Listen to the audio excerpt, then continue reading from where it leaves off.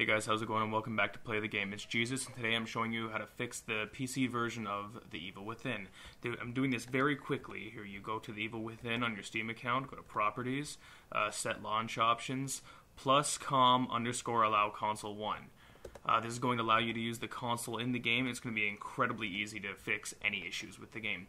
Now, this is only going to be able to fix the FPS and the weird aspect ratio. There will actually be a proper update coming soon, but for now, this is the only way we're going to be able to fix it. So once you get in game, press Insert on your keyboard, which should be beside Delete. Hopefully you guys know what that is. Anyways, to fix the FPS, we need to type in R_swap interval space -1. This sets the FPS limit to 60 as opposed to -2, which was 30.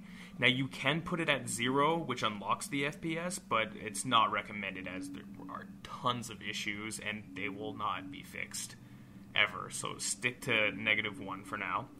The next thing you're going to want to do is R_force aspect ratio. Now you can do anything from 0 to 2.5. I highly suggest 2. 2 is what I use now. It looks much better like this. There's still a little bit of the letterbox. If you completely want to get rid of the letterbox, I go with 1.7, maybe 1.8. But yeah, that's how you fix the game.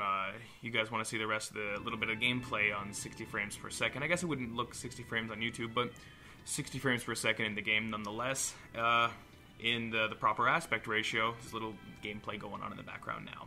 Hope you guys liked the video. Please leave a like. All that stuff in the description. I'm sorry, the console users. We cannot help you. Hopefully they release an update or something. I have no idea. I'm really sorry. But yeah, hope you guys liked the video. Enjoy.